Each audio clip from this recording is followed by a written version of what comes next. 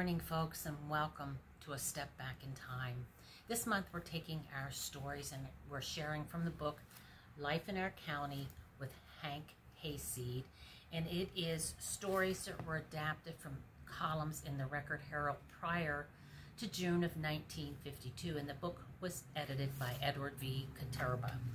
Today we're going to be reading from the History and Legend section of the book, and the title of the story is Saga of Peter Geiser, and the subtitle is Inventor of the World's First Threshing Machine in 1848.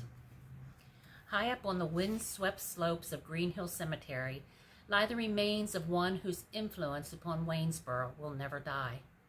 The terrific impact of the influences of Peter Geiser, inventor of the world's first threshing machine in 1848, and founder of Waynesboro's first industry in 1852, can never be fully realized by this present generation. The memories of this great man have been all but washed out by the sands of time. Today we pay tribute to Peter Geiser, the relatively unheralded founder of the true Waynesboro. A century and a half ago, two boys, last name Geiser, of German and French descent, came to this country. One brother remained a bachelor, the other, John, married a handsome girl whose surname was Singer. She was a descendant of the founder of the Singer Sewing Machine Company. John and Mary Geiser settled on a farm just over the first hill west of Smithsburg. This homestead has since been known as the Old Geiser Farm.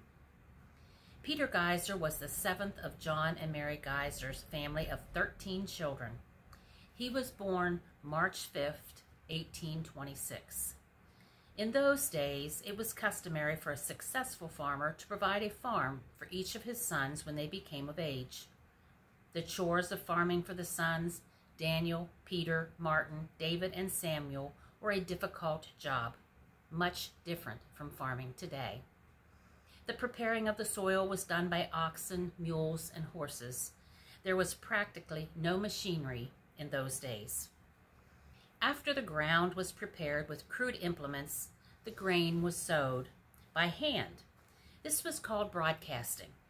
When the grain was ripe and ready for harvesting, it was cut by hand, raked by hand, and tied in bundles by handmade straw binders. The bundles were gathered and shocked and left to cure partially before hauling them into the barn for the final curing before threshing. After the final curing in the barn mows, the grain was spread out on the barn floor. There it was tramped out by horses and placed out by hand, then gathered up and put through what was called a windmill. Turned by hand, the windmill thus separated the chaff from the grain. This was indeed hard work for the farm boys during the winter days when there was no outside work that could be done. But as the old saying goes, necessity is the mother of invention. And Peter Geiser, one of the boys, began visualizing new things. Young Peter did have a mechanical mind and fancy for woodworking. He took up a course in cabinet making in Hagerstown. He astounded everyone around him with his talent. Then in 1848, in the hayloft of his father's barn, he conceived the threshing machine. He was only 22 years old.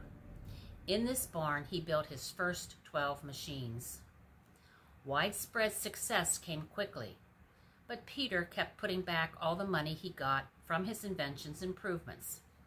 After some months, Peter and Daniel decided to go into a partnership, sharing the profits on a 50-50 basis. Peter was to manage the shop and production, and Daniel the office and sales department. In 1852, after weeks of sight-seeking, the brothers decided on Waynesboro for their factory. At that time, Waynesboro was merely an overnight stopping point for horse and mule team freight haulers on the main turnpike between Baltimore and Pittsburgh.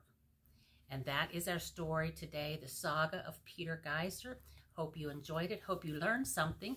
Join us again next week when we take out another section or another story from the book Life in Our County with Hank Hayseed. Thank you for joining us today. Keep on searching out the history of Waynesboro. If you find something interesting, let us know. Until we see you next time, keep searching.